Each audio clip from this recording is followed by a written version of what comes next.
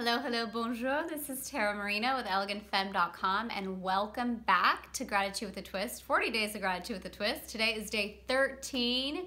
And again, whenever you're joining us, this might be day 1 for you and you've just found us. You might be at day 5 or following along. I want you to know it's all perfect. You are not too late.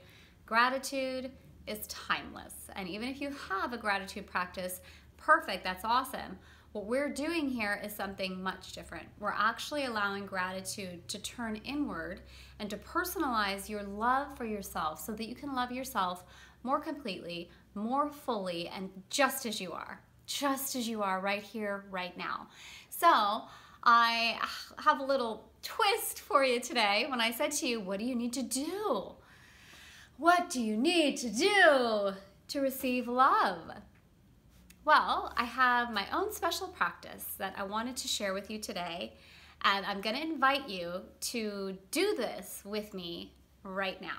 And that's probably going to be your biggest challenge, okay?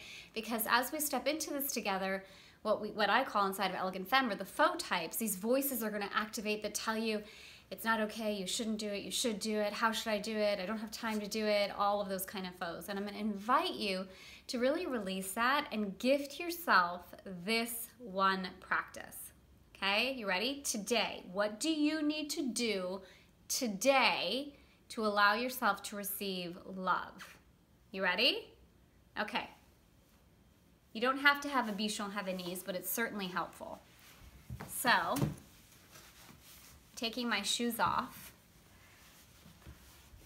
taking my socks off because I was in yoga, getting myself a nice pillow, and this is the one prop that you might need. It's certainly not necessary, but it's highly suggested. You ready?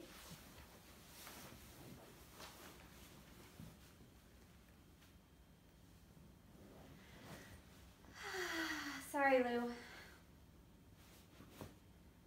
Okay.